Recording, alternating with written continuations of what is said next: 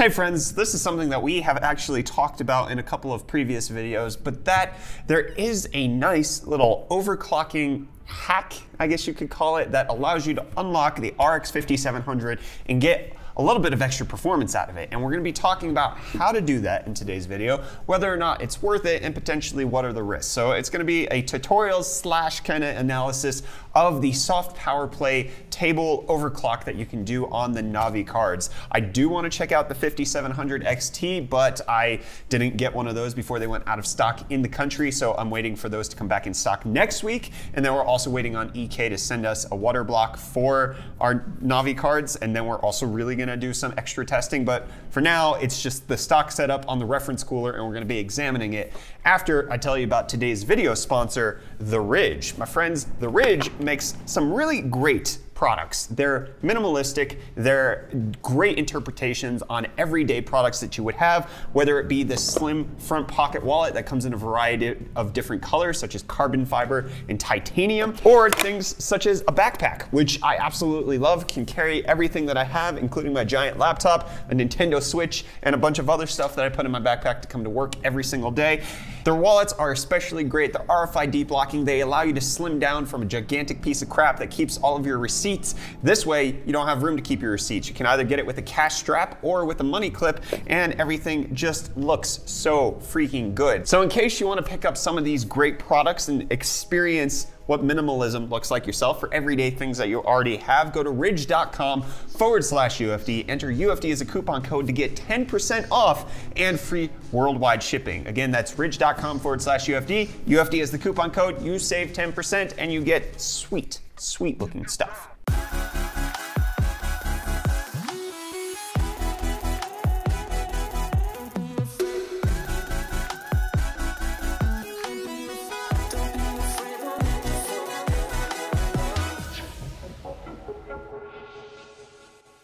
Okay, let's talk about sweet stuff, which is this RX 5700 from AMD.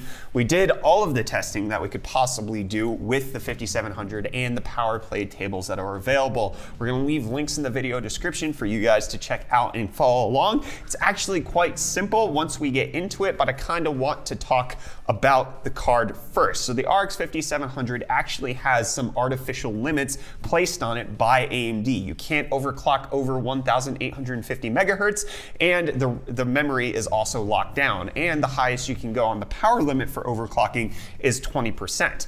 That is presumably because AMD doesn't want the 5700 to encroach on the 5700 XT's territory. Because if you can overclock this thing to well beyond its limits, then you're only $50 away from the 5700 XT, and it could make that obsolete. So we're gonna look into that. Is that true?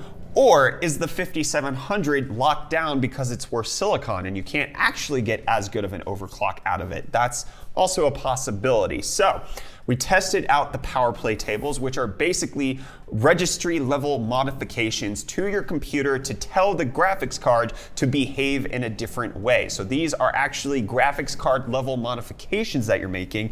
And as with anything with overclocking, if you don't know what you're doing, you could potentially screw it up and ruin your card. So keep that in mind. You could brick it.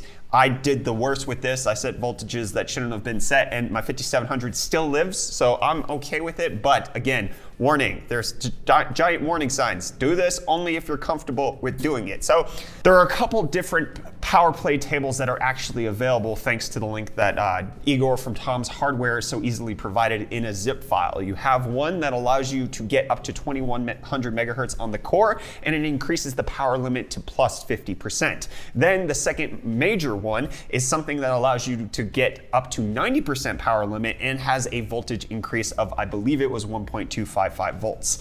And then there's also a third one that's very similar to the first one, except for instead of a 50% power limit, it has a 79% power limit, although I found that one to be not useful at all, but I'll talk about that in a second.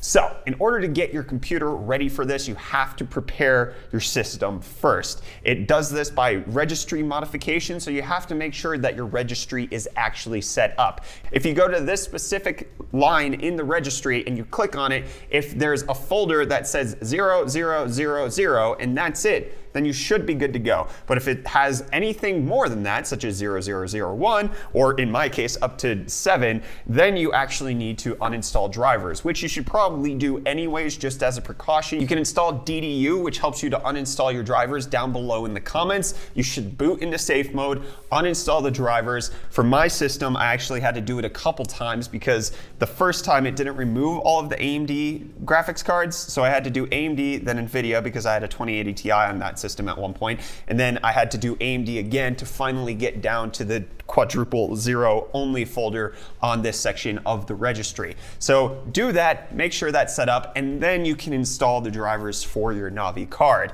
And then it's as simple as downloading the zip file that's provided down below, and then like double clicking and technically installing the registry modification. So you can install more power 5700 or even more power 5700. And then it's giving you a warning sign saying that you're gonna have issues with registry modification. You just hit yes, and then you're good to go. And then you can do one of two things. You can either restart your computer to restart the display driver, or you can download the handy utility called CRU, which allows you to just refresh the driver on the fly. And I'll leave a link for that in the video description. But once you refresh the driver, the registry modification should take hold, and then you have up in both Radeon Wattman as well as in something like Afterburner, you now have the ability to go up to either 50 or 90% power limit and adjust the actual frequencies on the graphics card well beyond the 1850 that AMD has it hard locked to. So it's a pretty simple setup. It's mostly just kind of clicking on things and then you're good to go. You're not doing any sort of like hex table modification. It's fairly straightforward. And again, big thanks to Igor over at Tom's Hardware Germany. He's the one who compiled this handy to use guide, so you guys can go check him out. He's also done a video on it. We'll leave a link up there for you guys to check that out as well. But now comes the actual bit of testing. So in our preliminary testing of the 5700, we did everything at stock with our Ryzen 5 3600. That's set to stock speeds, but then also has the RAM clocked to 3.2 gigahertz. And then we had the 5700. It has the game frequency of 1625. It has the max boost of 1725. While we were playing games, our average boost frequency was around 1680 megahertz. And then our max OC with the AMD limit that was actually on the card, we got up to 1850, but in actuality, the card was hitting 1780. That's what it was averaging.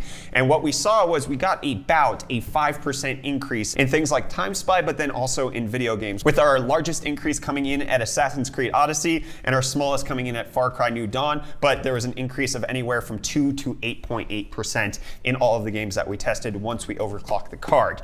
Now comes a little bit about actually doing the registry modification, overclocking. And what we found was that we couldn't really get that much more out of the card, which makes me think it's not just a lockdown on the frequency because they don't want to get close to the 5700 XT, but just the 5700 is worse silicon, so it can't overclock as well. So first up was the more power registry modification. That allowed us to hit 1900 megahertz with the 50% power limit increase. Again, this doesn't change voltage. The more power registry modification just allows you to have power limit and unlocked frequencies. So that's all we got. We got an extra 50 megahertz, which resulted in about a 1 to 1.5% increase over what we could get without the registry modification, which isn't great. And it wasn't due to temperatures because we actually decided to set a really, really harsh fan curve on the reference model RX 5700. And so our average temperature was around 60 degrees Celsius. We weren't getting anywhere near that. And the fan would have been at 100% once we hit 70 degrees Celsius. So it has a really, really aggressive setup, and the temperatures were fine. The noise was not, but the temps were fine. So we weren't temperature limited. It seemed like we were voltage limited. So I decided to go ahead and install the even more power, and that allowed us to get up to 90% power limit, and then you could increase the voltage there. However, one of the notes that is on the Igor's lab guide for this is that the even more power registry edit is experimental at this point, and what I found was that it gave us no additional performance. None of the voltage modifications I was making on the card allowed me to get anywhere past 1900 megahertz. And it could just be that it's still experimental and there still needs to be some more modifications that go on the voltage side of things, because in Igor's testing, he found that the 5700 XT could hit like 2.2 gigahertz and was totally fine.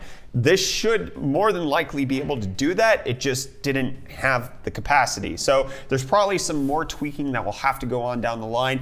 It could be somehow that it was temperature related and we weren't seeing it on any of the temperatures that we were measuring, but I'm gonna guess that there's probably some voltage stuff that has to be regulated. So after everything was said and done, we tested all of the registry edits. The best setup that I could get was 1900 megahertz on the core clock, and then I could do that at a 40% power limit. I didn't need to go all the way up to 50%. And that really didn't result in that much power. I think we peaked at something like 220 watts, and that was peak power draw of the card. So it's not really adding that much power, but it's only adding 50 additional megahertz. And while we hit 1900 in the clock, what the card was actually running at was about 1835 megahertz. So it's not a huge improvement, and it doesn't seem like there's that much benefit that's coming out of unlocking the 5700 and giving free reign on the overclock. It seems like there still needs, it could be a driver update that could come out from AMD side. It could be that the even more power could be manipulated a little bit more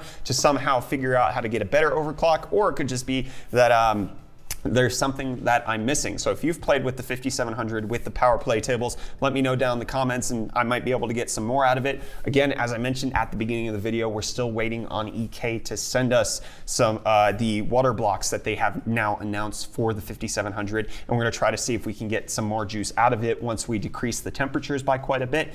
But I'm actually not that impressed by this. An average of 1% increase over max overclock, which was super easy for me to hit. Like 1850 megahertz, I just hit the slider, hit 20%, apply, it ran flawlessly. There was no issues whatsoever. You set a decent fan curve. The 5700 reference edition can handle it. So after everything was said and done, with the power play tables, we're hitting 8% over stock, but we're only 1% over the max overclock if we don't mess with the power play tables. So take that for what it's worth. I honestly, at this point, wouldn't recommend that you touch these things for the 5700. It seems like the 5700 XT has a much better time with it. We'll be doing a video on that as soon as we get our card in, which, as I mentioned, should be this time next week. We should have our 5700 XT. So we'll be doing a follow-up video on that as soon as we get that card. But yes, 5700 unlocked overclock.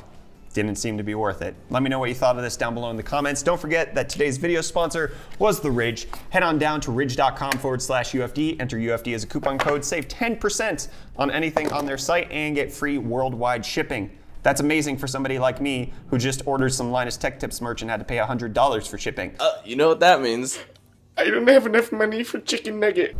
South Africa is not friendly to your wallets when you're importing things. Anyways, hit the like button if you enjoyed it. Get subscribed to stay up to date on all of our tech-related content. Hit the notification bell if you want to stay really up to date. Also, consider supporting us on Patreon if you want to. We're releasing videos as early as we can possibly do on Patreon, and we do it with no ads. So your Patreon support actually goes to paying our bills. So we don't give you ads for that reason. Check it out down below. Yeah, that's it. I'm Brent with the UFD Tech Channel. Thank you so much for watching. I'll see your smiley faces again in the next video. Love you too. Bye.